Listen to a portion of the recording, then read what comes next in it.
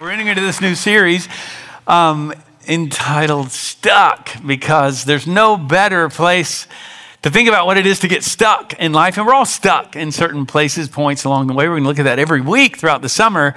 No better place to go than the story of Joseph, right?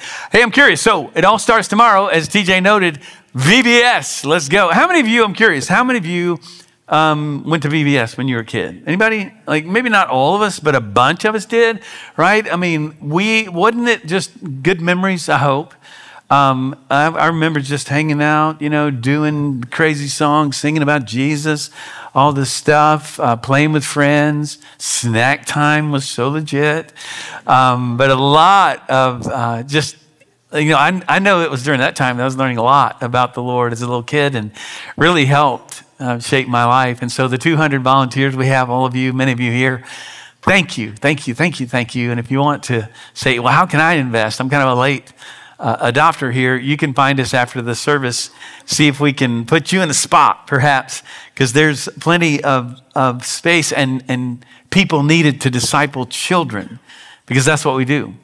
We're raising up the next generation to follow Jesus. But we live in this in an era that's been called extended adolescence, that many people do, not just younger people. But if I were to say to you, you have great memories maybe when you were like in elementary age, school, and how many of you are like just exactly where you were spiritually at that time? You're just still there now.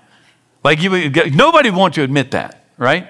And yet physically, think about it. When a child is not growing, something's wrong. Like, we take them to the doctor. Like, something's not right here. And yet it's possible for us to be spiritually immature, stuck in certain areas of our lives, and we think, well, it's just kind of normal. Like, everybody does that. When in actuality, yes, I suppose everybody does that to some degree, but we are to get unstuck. Okay, this extended adolescence, kind of a perpetual Peter Pan in Neverland. We're just trying to, some people, like, I just want to stay young forever. And the others of us are stuck, and we're having a hard time growing up. And the scriptures over and over again, Paul does this throughout the epistles. He's saying to early believers and to us, grow up. James says the same, grow up. And the challenge for us today is that I want us to grow up, because we are going to start this series and think about Joseph's life, because early on, as we set the context, everybody in the story is immature. You can go ahead and grab your Bible if you want to, as we're thinking about getting really stuck in maturity, okay, in immaturity. We're going to talk about that today. You can grab your Bible, turn to Genesis 37 is where we're going to be. Some of you know, or maybe you've read that nowadays this extended adolescence, and I'm not going to just bust on our young adults here, but now 25 is the new 18. Some of you know this, right?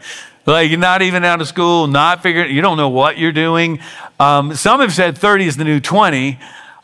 Because now a lot of milestones that formerly were things that young people did are being delayed. People are being delayed in terms of marriage. Not that that's the goal in life, but people are delaying having children. People are delaying really finding their place and what they do. We have the side hustle, and then we don't know what we're doing. Where, again, a former generation was said, I got this degree, I'm going to do this, and here I go. I'm diving in. I'm now the company person, and I'm on track here. It's a different world, and I know that. But I have a theory as well that I think that we are stuck in this extended adolescence because of an identity crisis. Some of you know Eric Erickson, who did a lot of work, psychologist, around stages of development. He's the one who established that term. And I think that we're stuck in identity crisis. He called this extended adolescence psychosocial moratorium adolescence. Just a big term. That moratorium is delayed payment, delayed responsibility. And I think what happens is a lot of times young people in our world today, in fact, if you grow up with everything in the world telling you there are no absolutes, you can define your own, pathway and who you are. And this creates an identity crisis. Because if it's subjective, we've talked about this a lot. If it's on me, that is a life filled with anxiety, filled with indecision. and filled without purpose. Because we have no outside authority saying, this is what your life is all about. This is who you are. Your identity is found in God who loves you, who's created you for a purpose. If you don't have that, no wonder you're lost in this perpetual extended adolescence. But the thing is, this can continue on as we get older and older. And we're going to see this in the life of Joseph. And so we're going to talk about what it is to be stuck in immaturity. Because many of us, maybe you've been Christians for decades, and some of us, we seem incapable of moving past the basics of the faith. And that's not God's fault. We partner with him. And so today, I'm going to just say it up front. I'm going to bring a lot of challenges to you today. We talk about this in our preachers' meetings and preparations for sermons. We don't want you to leave on every Sunday morning and go, man, I got to work harder. I got to get better. Gosh, this is a beatdown. Who wants more of that, right? That's not what this message is about. The message, we're going to end with the Lord's Supper because it's a reminder that everything we do is in response to his grace, his love for us. You are loved today by the Lord. And I'm going to hit on some things where you're going to go, ooh, that's me. Oh, darn, that's my family. My family's jacked up like that. And ooh, that hurts.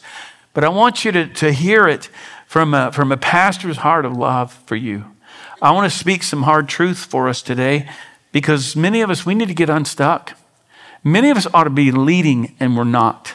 Many of us should be way past an immature state where we're saying, everybody feed me. Everybody feed me. I'm just a big baby is what I am. Just a spiritual infant is what Paul calls them in Ephesians 4. I'm just, in Hebrews, the writer of Hebrews talks about that. I'm just a baby. Give me milk. I'm not ready for solid food. And many of us here today, friends, many of us need to grow up. And we need to decide, I don't need to just come and sit. Maybe it's here at church. I'm just going to come sit. Just give me more of this. And you've been doing this for decades. Instead, you ought to be leading. Paul noted this in Ephesians and other churches. He said, you ought to be way past this by now. You should be now discipling others. You should be pouring into others. You should be helping perhaps at VBS. I'm not putting a guilt trip on anybody. What is your ministry? Many of us need to hear this today because it's time to grow up. And it's why we often wonder, is God really with me? What is my life about? Why do I have so many doubts? What am I doing? Because you're not involved in the flow of what he's doing in your world. And if you're not growing to become more and more like Christ, I could argue that you're not a Christian. You're not a disciple. And we've said recently, it's possible to self-identify as a Christian in our culture today. We're seeing a lot of that. And not be a disciple of Jesus. And he's calling us to be disciples. So I want us to see in this story of Joseph how today we're going to talk about, again, being stuck in immaturity. Because at the beginning of the story, everybody is stuck. Now, this past Friday, you read this passage, Genesis 37, verses 1 through 11. Now, before we get there, I want to say this. As we grow up holistically, spiritually, this doesn't always coincide with age. This past week, and I'm still just so undone by all this, but saw the Petersons here this morning in the earlier service. Paul and Micah, their son Pike passed away, and we celebrated his life this week. Pike, at 14 years old, lived a life devoted to Christ. He lived more in his 14 years than many do for decades beyond him. He had a faith in the Lord that was beyond his years. It was uncanny. He told Taylor Lowry, our student pastor, they were texting back and forth. At one point, he's in the hospital. He's got this diagnosis. He says, hey, I've been talking to my mom. And we were talking about how, joy in Christ is found not in our circumstances, but found in him. And he's always at work. And then 14-year-old Pike, he texted this. I'm going to get so much joy out of this. I'm going to get so much joy out of this. But how do you come to that? Maturity in Christ is not always attached to an age. It is attached to to surrender. It's attached to, Lord, I just want to give you my life. And I want you to grow me up. So less of me, more of you. And so many of us are following after, our favorite commentary on the news, or favorite politician or something. We're trusting in our professions and our possessions, and we're not following after Christ. And therefore, the fruit of the Spirit is not being developed in our lives. And many of us, we should be way past where we are right now. And I'm just letting the Spirit fall there and let it convict us, because Pike has shown us how to live and how to die. And if maturity, here's the point. If maturity is the goal, is it? That's the question worth pondering. If maturity is the goal, then you will live like that. Like, Lord, whatever comes my way, whatever plans you have, as we sang a moment ago, you have good plans for me. So whether it's in the desert, whether it's in the garden, you are at work in my life. Is maturity in Christ the goal of your life? If you are a Christian, if you're a disciple, that is the goal. To become more and more like him, okay? Now, another thing to point out while we dive into this whole series for the summer is that the Bible doesn't lay out 10 chapters, 5 points in each chapter. Take these steps and you become mature. Doesn't happen that way. Now, Proverbs and other places has some teaching like that, but most of it is narrative form. And this, of course, is in the book of Genesis, and much of the Old Testament, much of the New Testament, the gospel is in narrative form. Why is that? Because life is a story. Your life is a story. My life is a story. We find, like we love movies, like we love books, we enter into the story and we find ourselves in the same story where we find Joseph. And so we can identify, but there's a lot that needs to be unpacked in the midst of that. And that's what we're going to do every week. I want you to also be reminded that the Bible doesn't spin the weaknesses and failures of its heroes. Because as we've talked about many times, there are no heroes in the Bible. There's one hero. It's God every time, and it's Jesus explicitly expressed. He's the hero. Moses was a murderer. You probably know this. Hosea's wife was a prostitute. Noah got drunk, and Jonah was a racist. There's no other way to talk about that particular story. Jacob, as we'll see, he was a liar. He was a deceiver. He's Joseph's dad, okay? This is jacked up from the start. Elijah burned out. You might know Jeremiah was depressed, even suicidal. Thomas doubted. Peter rebuked the Son of God, God in the flesh. John Mark abandoned Paul. I mean, we see it over and over again. Where you go, in particularly the Old Testament, the whole storyline is, there's David. Yes, not David. Eesh. Even before them, Abraham, he's chosen. Come on, let's go. Oh, he's messed up. Isaac is the guy. Nope. Jacob. Need to have this generational stuff that keeps going. We're looking for the hero.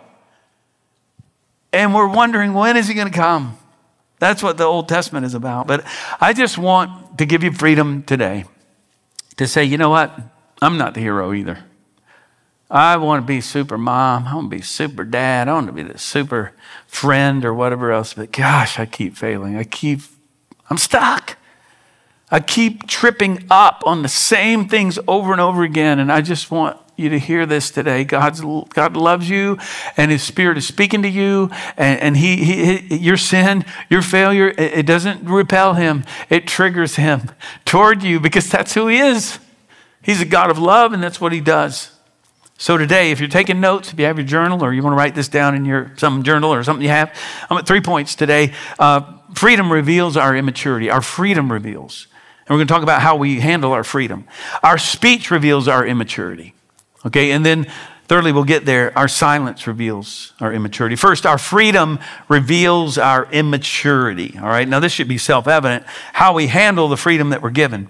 Some of us need to accept some limitations in our lives. Here we go, verse 1. The long summer throughout the story of Joseph begins now.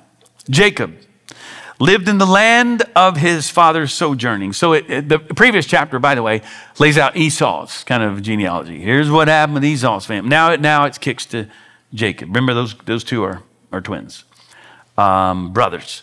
Okay, so Jacob lived in the land of his father's sojourning in the land of Canaan. This is the Holy Land, all right?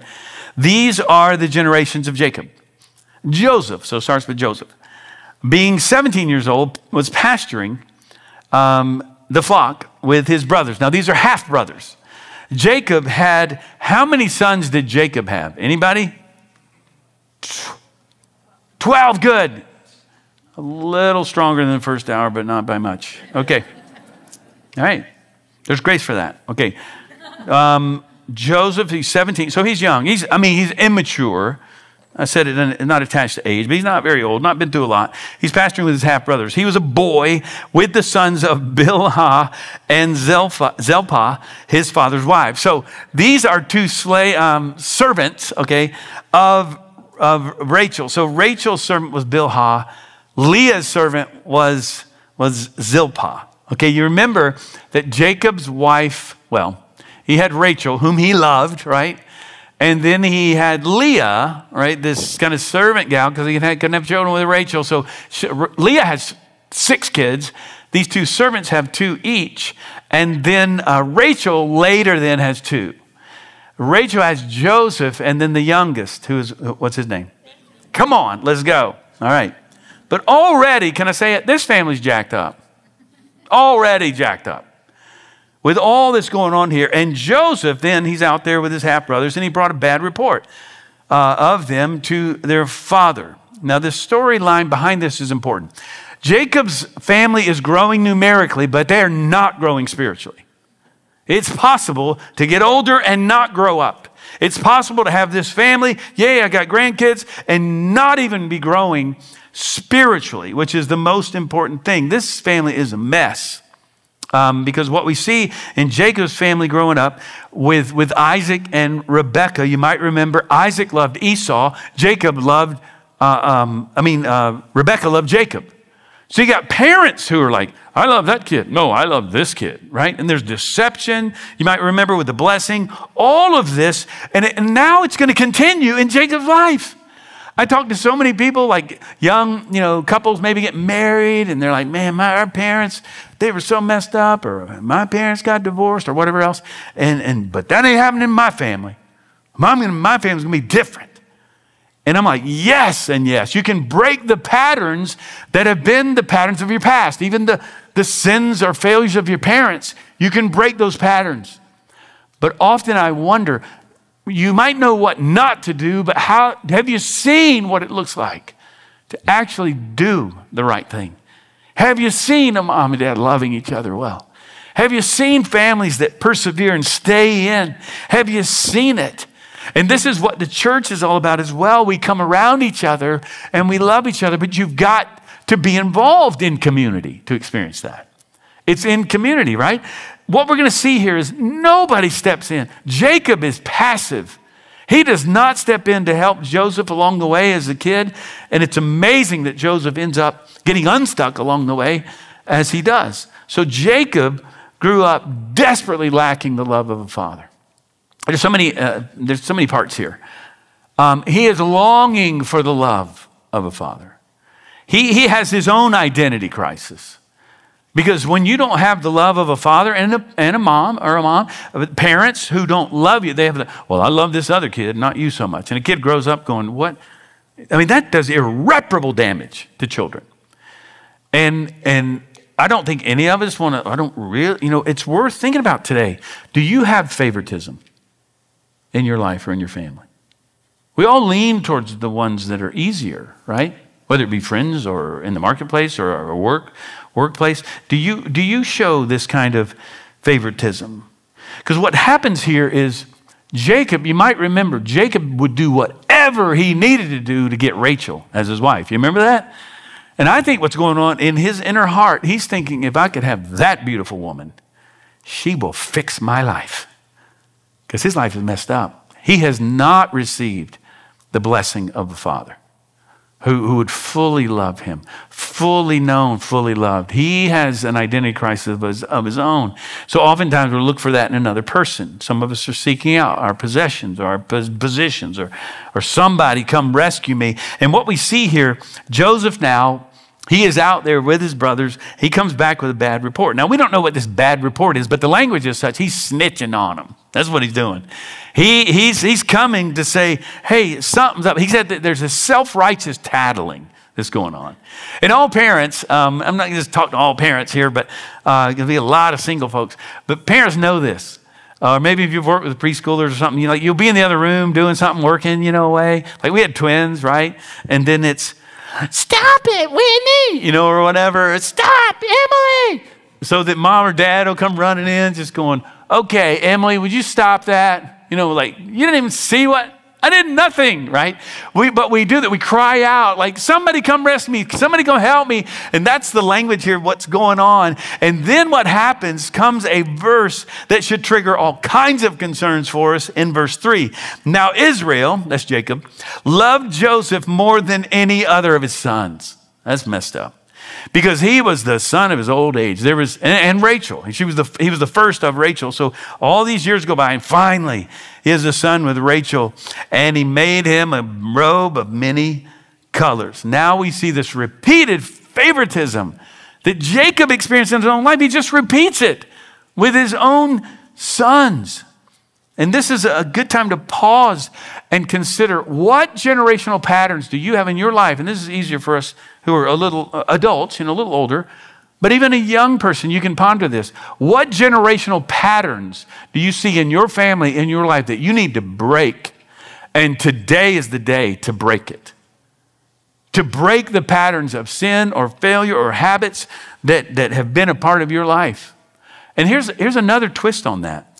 Many people, and numbers are proving this, many people are breaking generational patterns that our parents and grandparents had in terms of going to church and being involved in ministry and in the church. Like some of us remember back in the day, those of us who grew up in church, we used to go like 4 times a week. No, 4 times a month, and then like twice or 3 times a week. And nowadays, I got a lot going on. I got a lot happening. It's why, can I say it? It's why I'll see people at Easter or Christmas going, wow, you're still here. Amazing, good to see you. Wow. Oh yeah, I love this church. Hadn't been here in 6 months, but I love this place. Are you devoted to being in God's house every single week? Or are you breaking a pattern? So your kids are going to go, wasn't a big deal to mom and dad. No, not a big deal to me. We see this drift, and it's happening. And many of us, we need to establish patterns. We need to establish new patterns. You need to be, as parents, you need to be in the Word every day. Can I say it? Your kids will follow your pattern. They'll develop habits that you have because they've seen you. And it's just intuitively. They're just going, that means a lot to my parents, that thing. What is it for you? What patterns do you need to break? What patterns do you need to instill in your family? And then look at this. We come to the famous coat of many colors. Now, this is actually hard to translate. You probably only have heard it that. But it actually, some scholars say, no, it's really a long-sleeved robe is how you translate that. Others say, no, it's an embroidered robe. But whatever the translation is, it does help us to understand what's going on here. I mean, it's clear how they respond, but he's getting this favored, we know this, right? He's getting a favored robe where we might say, hey, roll up your sleeves. Let's get some work done, right? They didn't roll up sleeves. A long sleeve robe was not a work robe. He's wearing a suit is what this is. Like, he's coming out here. All his brothers are working hard, maybe even robes off. We're getting after it. Joseph comes in, pretty boy, shows up with his robe on. And everybody knows then that the father is the one. They know he's the one who gave it to him. And so this repeated favoritism, and it's a mess. This symbolizes and summarizes why his brothers respond in the way they do. Look at verse 4. But when his brothers saw that their father loved him more than all his brothers, they hated him and could not speak peacefully to him. Now, it's one thing to have sibling rivalry. They hated him. Think about that. I don't know if you have that going on in your family. Maybe. Sometimes as families get older and things play out, this is a sad Place to be here. 3 times we see this. Their hatred increases. And if you know where the story goes, I mean, it's a serious problem when siblings hate each other. Why do we get to this place? As we'll see, Jacob is passive. Nobody's stepping in to say, not in our family. Parents need to take charge. Your kids, many are too young to be the ones in charge. Many of us need to step in and say, we don't talk to each other like that in our family.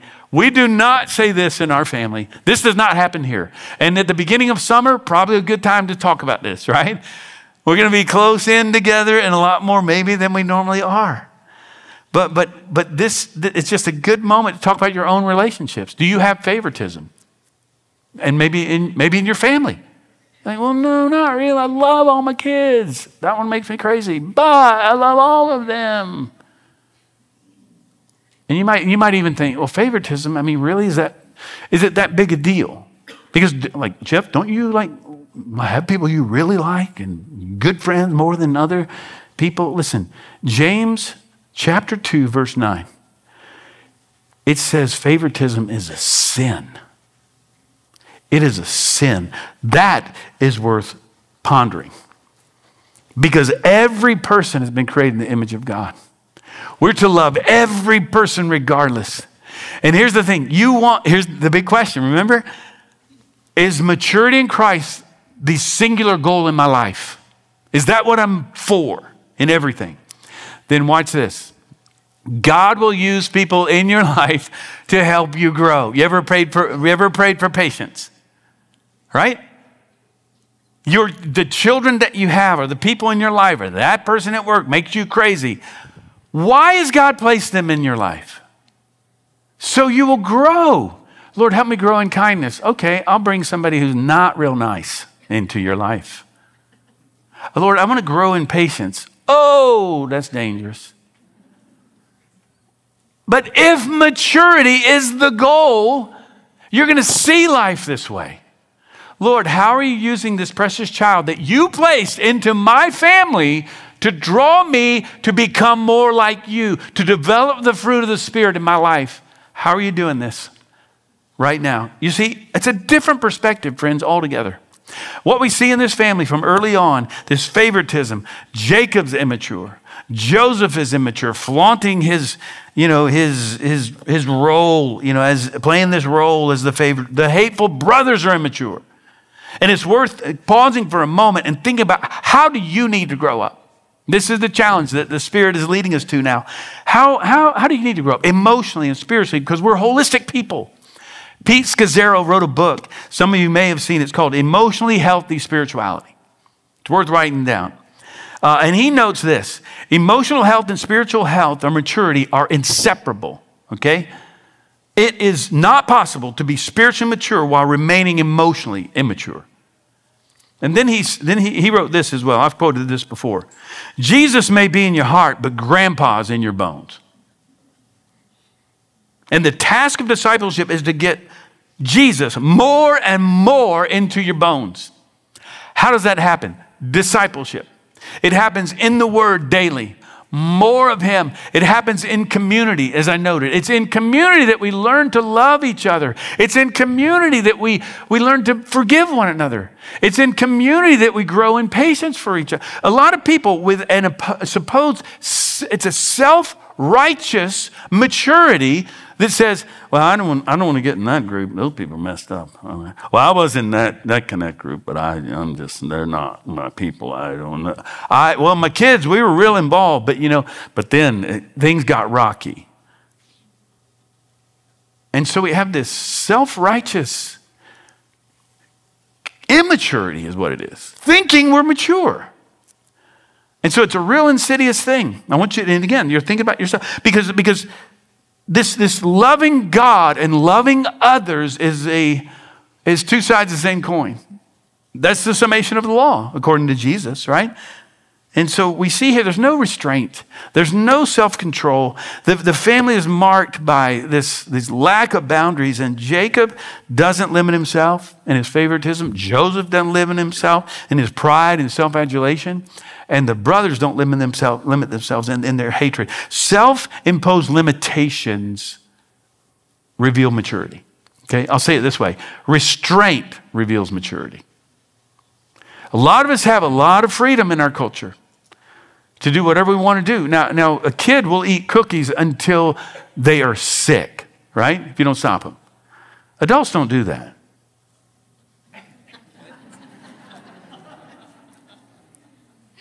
Adults have freedom. Adults will drink until they're drunk. Adults will binge on Netflix till they're numb. Adults will get on screens or phones until they've just drifted off and they're not even connecting with people. Their own children around them. Adults have freedoms that can really do us in. And I just want to speak. I know I'm saying a lot to families here because this is all about family. But some of us have such a child-centered family that we are just producing the most self-centered, immature kids in the world.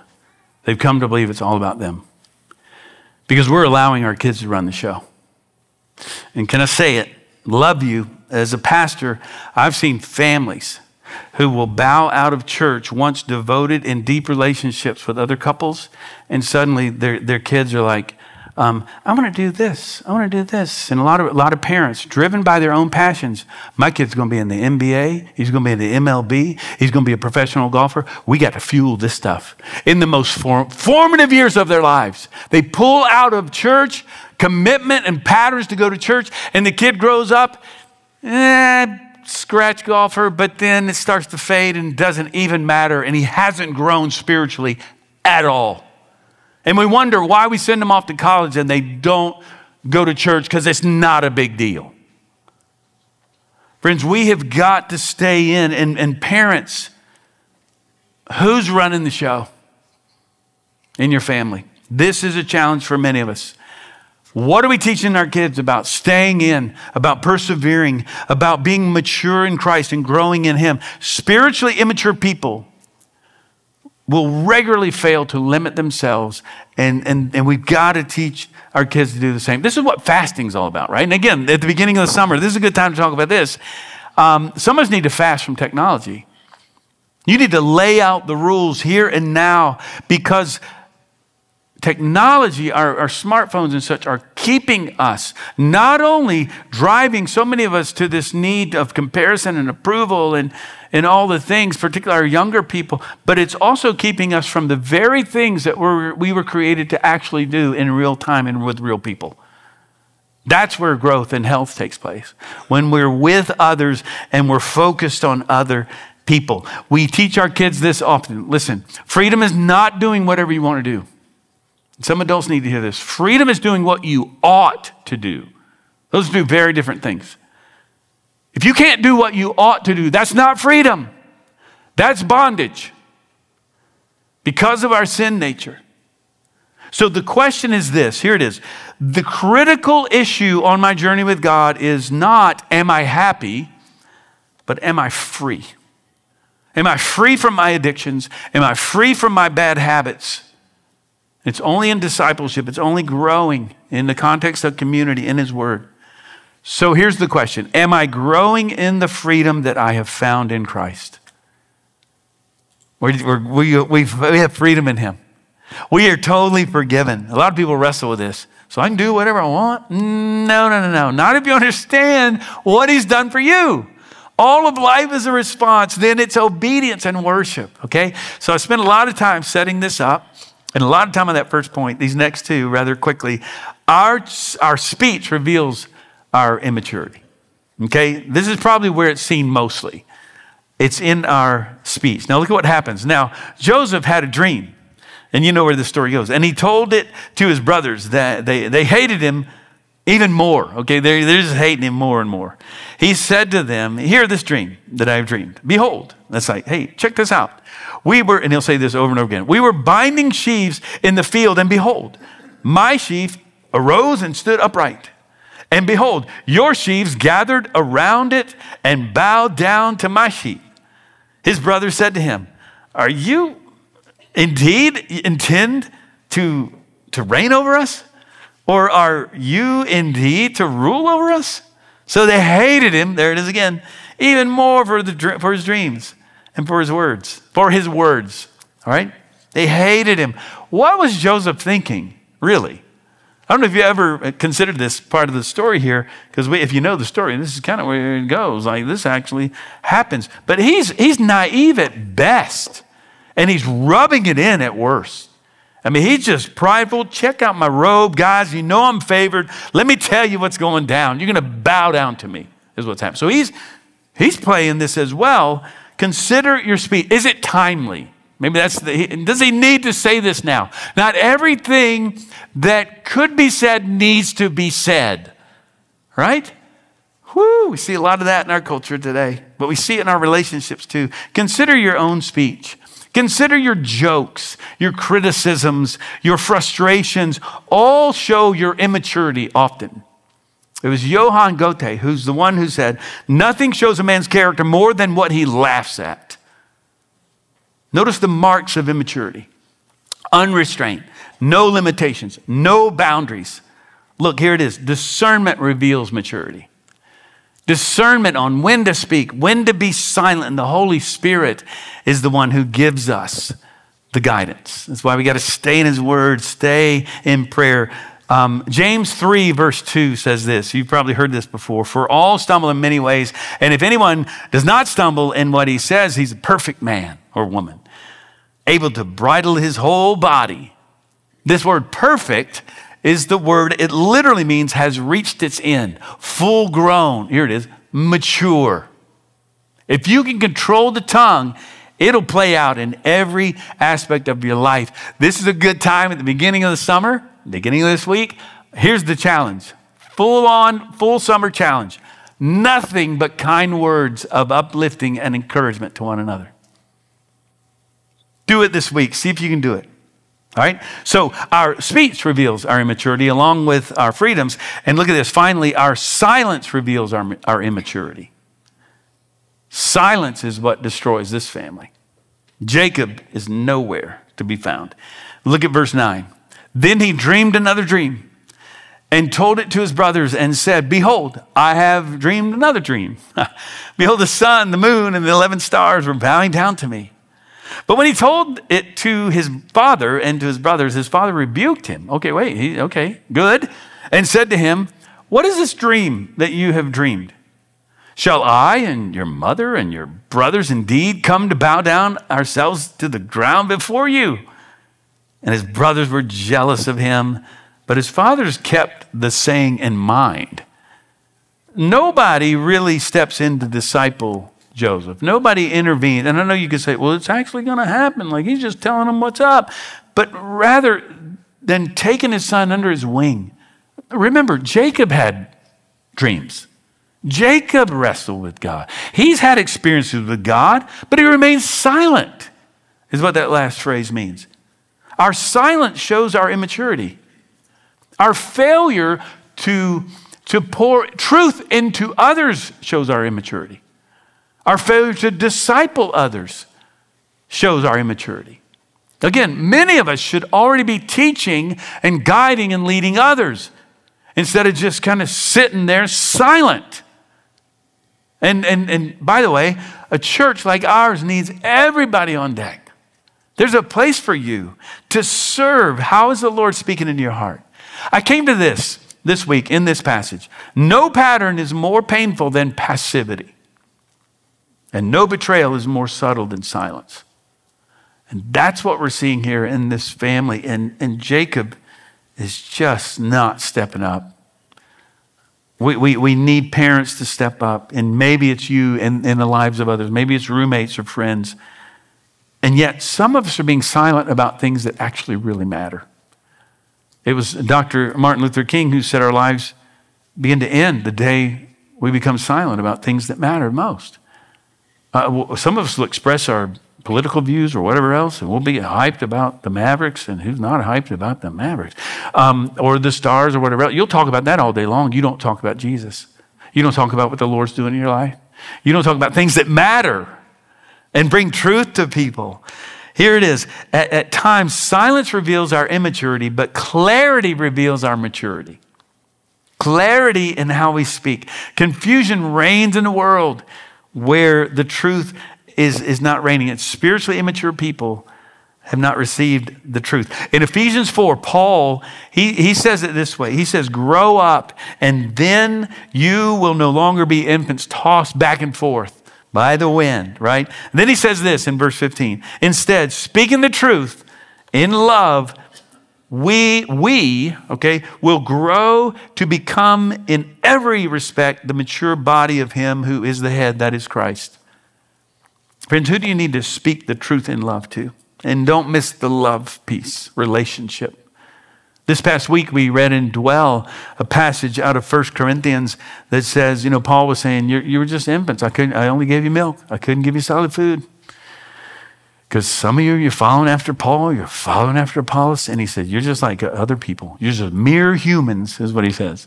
Why? Because he's saying, if you're not following after Christ, you're just going to be a mere human. Some of us are following after our favorite commentators, our favorite whatever, our favorite politicians, our favorite... Who's got a favorite politician? Anyway, our favorite leaders in our lives, we're following after people, not following after Jesus. Are you truly following him? How do you do that? And you're in his word daily. It's a pattern in your life. You're praying constantly. You're in community. You're devoted to the church and God's people. The writer of Hebrews says the same thing. He says, I could only give you milk because I couldn't give you, I just gave you the basic principles of the oracles of God. I couldn't give you meat or solid food because you weren't ready for it. You were not mature. And so I'm just asking each of us to consider our own lives. Spiritual immaturity, it marks us in many ways. A gullibility to false doctrine. It shows us that we don't have deep relationships. We're not accountable to others. There's all kinds of applications here for us. And I just want to encourage each of us. Here it is, and myself. I've thought about my own life, areas where I'm immature. I'm going to grow up. And I want to challenge you, grow up. To commit your heart and your life to the fellowship. Some of you need to join the church today. Some of you need to decide you're going to not just sit here on Sundays, but actually serve others. You're going to come and really devote yourself to the Lord and to his church. Because it's time. Some of you should be teaching others. And instead, you just, give me more, give me more. I'm just an infant. Give me more milk. I'm just take it in. Instead, the Lord is calling you to say yes to him and to grow up. Unrestrained freedom. Thoughtless speech. Passive silence. These are the marks of immaturity. And so what I want us to do now is turn our hearts to the Lord. We have time to just focus in on him before we go. And let's do this. Let's bow our heads and close our eyes. In a moment, we're going to sing a song over you that reminds each of us that the Lord has plans. He has good plans for you. And so just take a deep breath. After all that you have heard and a lot coming at you, and the Spirit has been speaking into your heart. So I want to ask this question, a simple question. Is maturity in Christ the number one goal in your life? How would you know? Again, you'd be in his word. You would pray without ceasing in so many ways. You would be devoted to a local church. You would be serving others.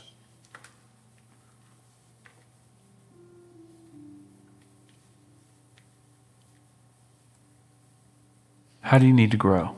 In what area of your life has the Spirit revealed that you are immature and it's time to step up? And I know this is hard, but what we want to do now is to pause and remember why we do all that we do. Again, it's not 10 chapters, 5 points in each on how we can become mature. It's a story that we find ourselves in of a Savior who's come to rescue us. And as we receive his grace over and over again, just to say, yes, Lord, remind me again, remind me again, remind me again of how much you love me. I give you my life all over again. I can't do this without you. Let that be your prayer now. He has good plans for you. He is your loving shepherd. He is guiding you, and he is not giving up on you. Don't you give up on him. So I want us to continue to pray, and our ushers are going to come and serve us the elements of the Lord's Supper. So continue to pray and ponder how much God loves you and what he's calling you to do in these days.